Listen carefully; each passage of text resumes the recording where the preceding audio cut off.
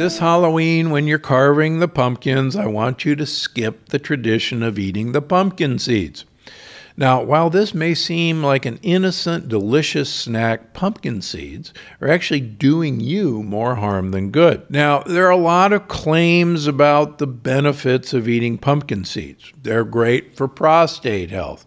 They're great for regulating hormones. They're full of antioxidants. They strengthen your hair and nails. They're great for heart health, and they're rich in zinc. Well, some of this actually may be true, but there's a bigger problem with pumpkin seeds, and I bet you know what it is.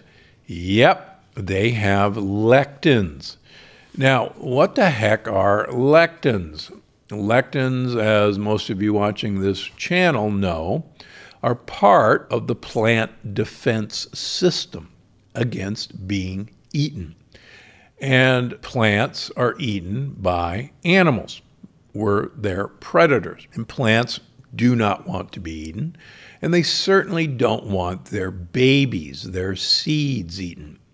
So plants use biologic warfare to convince animals that eating them or their babies is going to make them feel bad, is going to make them not live as long, is going to make them not as fertile. And so these are incorporated into the vast majority of seeds that you have the potential to eat. Another similar favorite snack, very much in the same way, are sunflower seeds. So when you see all those baseball players munching on their sunflower seeds and spitting out the shell, just realize that they're eating a lectin-loaded food.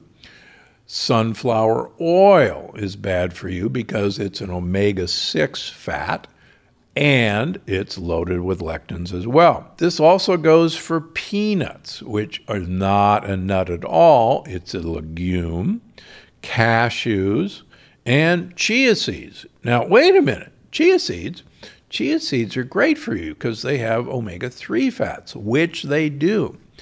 But years ago, I was exposed to studies from Loren Cordain, the father of the paleo diet, who's a professor at Colorado State University, of humans who were given chia seeds to show that they had anti-inflammatory properties because of the omega-3 fats.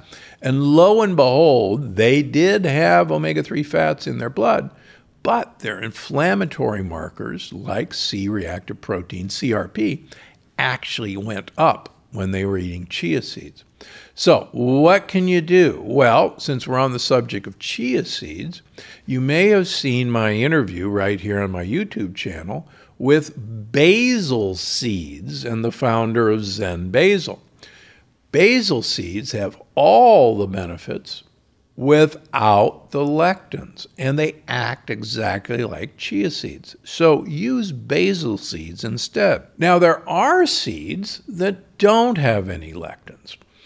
Plants have a strategy. Plants would like you to distribute some of their seeds for them by eating them. And these plants make the coating of the seed indigestible so that you cannot digest it with your digestive enzymes or even your microbiome. And so you will poop their babies intact somewhere with a generous dollop of fertilizer. So flax seeds fall into that category. Now, as you know, flax seeds are loaded with a really cool protein, but they're also loaded with the short-chain omega-3 fat linolenic acid. Flax seeds have been shown, particularly linolenic acid, to dramatically reduce inflammation and actually prevent lipopolysaccharides, those LPSs that I talk about, from getting into your bloodstream. Now, here's the deal with flax seeds. They resist digestion. So you could eat all the flaxseed crackers in the world, and they're useless. You could sprinkle flax seeds on your salad. They're useless. You have to grind them. And please, if you're going to buy them ground, buy them refrigerated, keep them in the refrigerator. I personally like to buy them whole, get a coffee grinder, grind your flax seeds when you use them, and then mix them in with whatever you're going to eat. It's a great source of omega-3 fats, fiber, and protein. Second, hemp seeds. Hemp seeds have no lectins. They're also a good source of omega-3 fats. They're a great source of protein, and they have been shown to improve heart health, brain health, and eye health.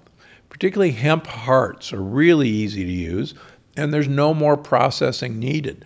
Sprinkle them on your salads, put them in your goat yogurt, put it in your goat or sheep kefir, and they add a really great texture. Sesame seeds. Sesame oil and sesame seeds have been shown to block the effect of LPSs, those inflammatory bacterial cell walls.